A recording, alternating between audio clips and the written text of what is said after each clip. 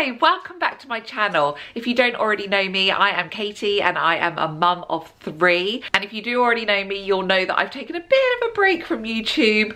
That was all because of COVID and homeschooling, but the kids are back at school now. So I am back and I'm starting with a decluttering series, my real mess, real decluttering of the whole house. Today's video is going to be the living room. So it's a living room diner, and as much as it looks pretty tidy, family of 5, it's not too bad, hidden inside the cupboards is mess. So this isn't going to be today. This is just a preview of the next video. This is my Monica cupboard, and 2 years it's gone back to how it used to be, or not as bad as it used to be, but it's not great.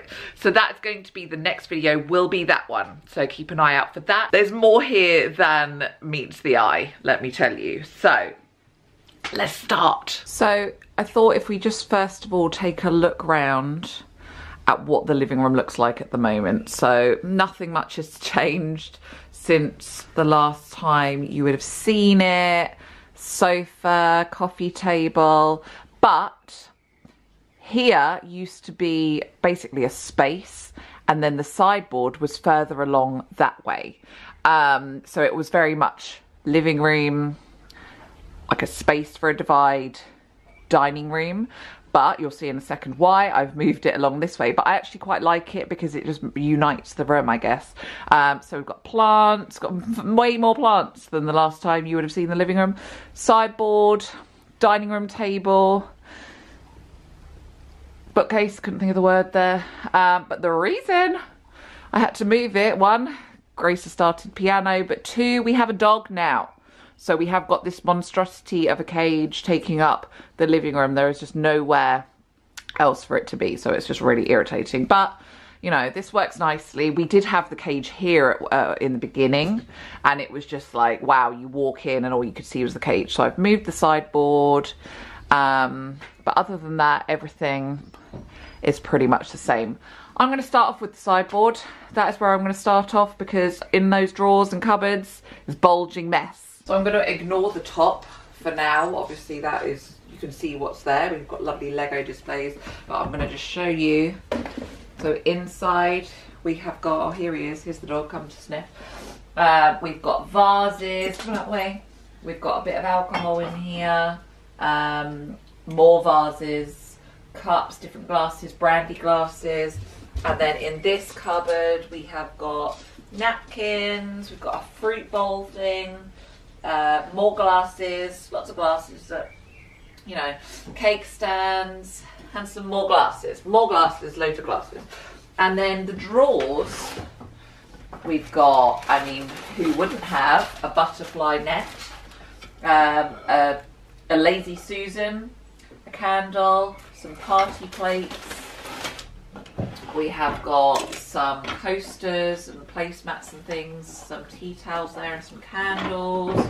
We have got more tea towels, some essential oils, a pack of cards, some incense, and then everyone has one, a junk drawer. I'm going to leave the junk drawers till last, I think, because they're just such hard work. Come on, away, away. And I'm going to clear everything out.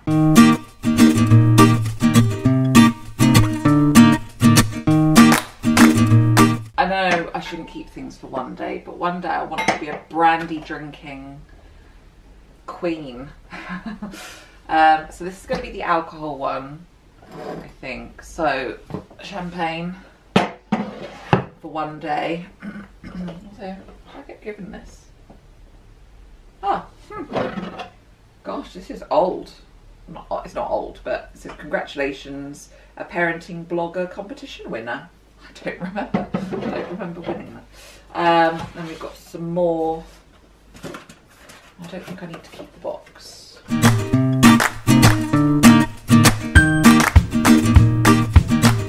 Some of these are old candles that I've just kept for lack of knowing what to do with the, I don't like to throw things, so I just get the wax out. This was a Glade one. Then what bloody hell do I want them for? Don't! The answer. Pot, I can use that somewhere else. These are plastic some of these are props that I use in our photos and things, so I don't want to get rid of those. Those. That's a prop, but it's not alcohol. So this was a candle as well. So these are, that's a prop. So I think all the candle things can go.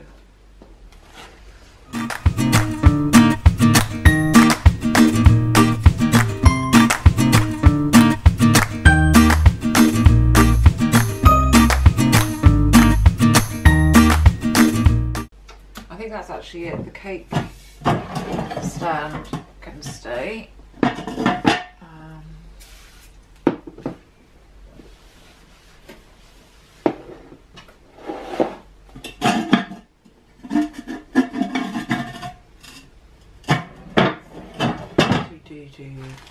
We do use that. So the other glasses need washing. I'm going to get rid of the candle things and okay.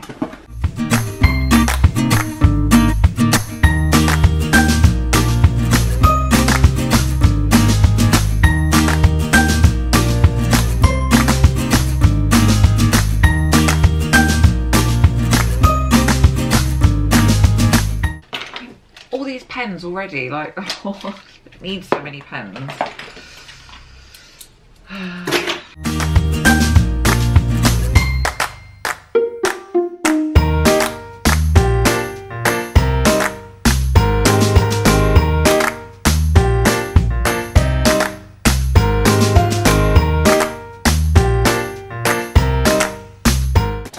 Okay.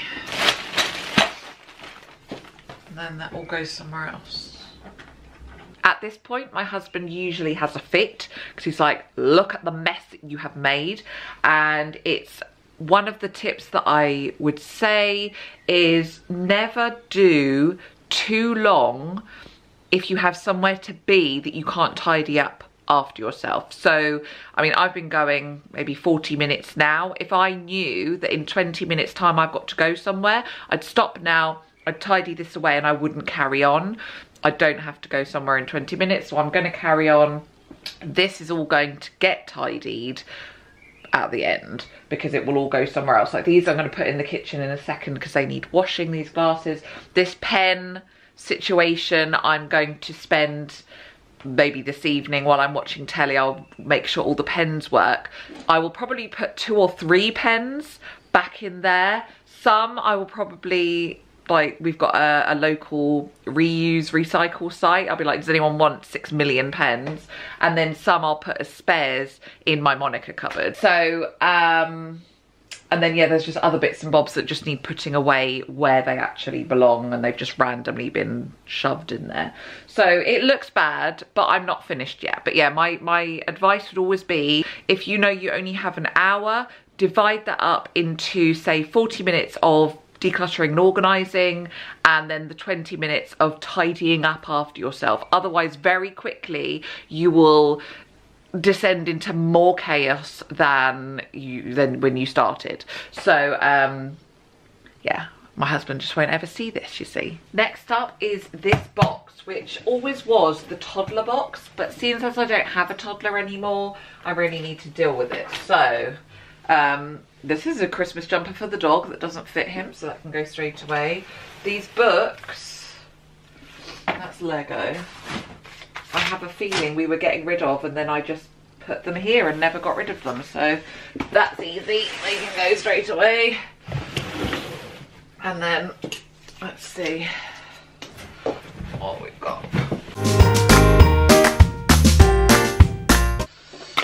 All of this can go pretty much. There's a few bits that I've just made their way into here, like dolls' clothes and dolls' bits, but mainly this is all toddler stuff, baby stuff. These are those nice, you know, the toddlers like bright colours and things, or babies rather. So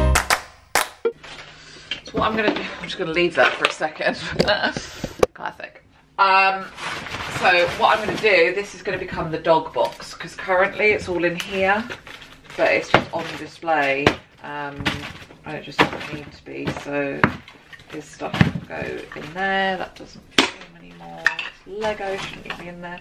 That's a puppy brush, he doesn't like that. And then yeah, his stuff can live in there instead of on the roof of it. Actually hides all his things away. I'm sick of his stuff, I'll be honest. He's got more toys everywhere else that could go in there as well. So good. Right, now that, some of this he'll still use.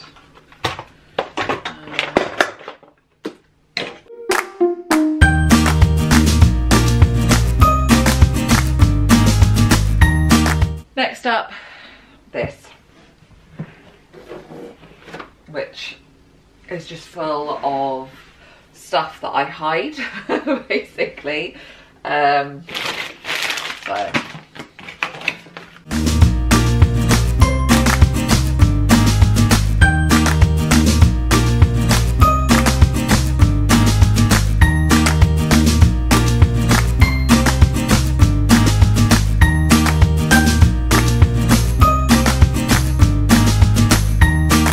Actually, that's all I'm going to put back in is the hair stuff and some baby wipes. Everything else either needs to go in the bin, or like the face paint I think can live in the sideboard now, but otherwise this can just be space.